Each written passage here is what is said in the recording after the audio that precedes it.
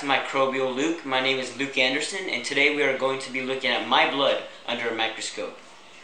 So we have our syringe right here, which you can see is very sharp. What we're going to do is take some blood from my arm right here. I'm going to remove the cap, and on the count of 3, 1, 2, oh! What we're actually going to do is use a needle to puncture my finger and get a little bit of blood. Now, my grandfather was a cardiologist, and in the Philippines, he was short on resources, so in order to sterilize a needle, he used some alcohol and put it on a flame and sterilize the needle that way.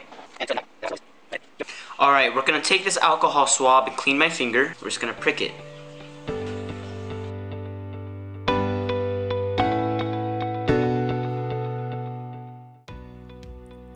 Blood is a body fluid in humans that delivers necessary substances such as nutrients and oxygen to cells.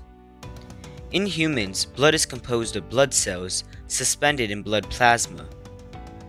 The blood cells are mainly red blood cells, called erythrocytes, white blood cells, called leukocytes, and platelets, called thrombocytes. The most abundant cells in vertebrate blood are red blood cells. Plasma makes up about half of blood and contains proteins, glucose, mineral ions, hormones, carbon dioxide, and blood cells themselves. Red blood cells contain hemoglobin, an iron-containing protein which facilitates oxygen transport by reversibly binding to oxygen gas.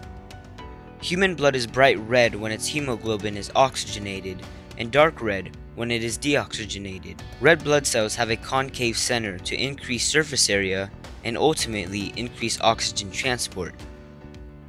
Red blood cells also have no nucleus. This decreases the cell's need for oxygen and helps increase the efficiency of its oxygen transport.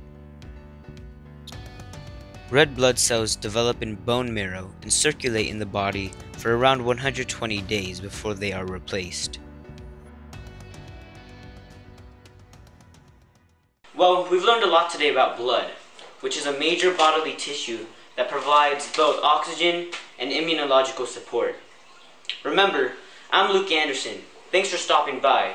Don't forget to subscribe, like the video, and comment down below any advice or any comments you have for me.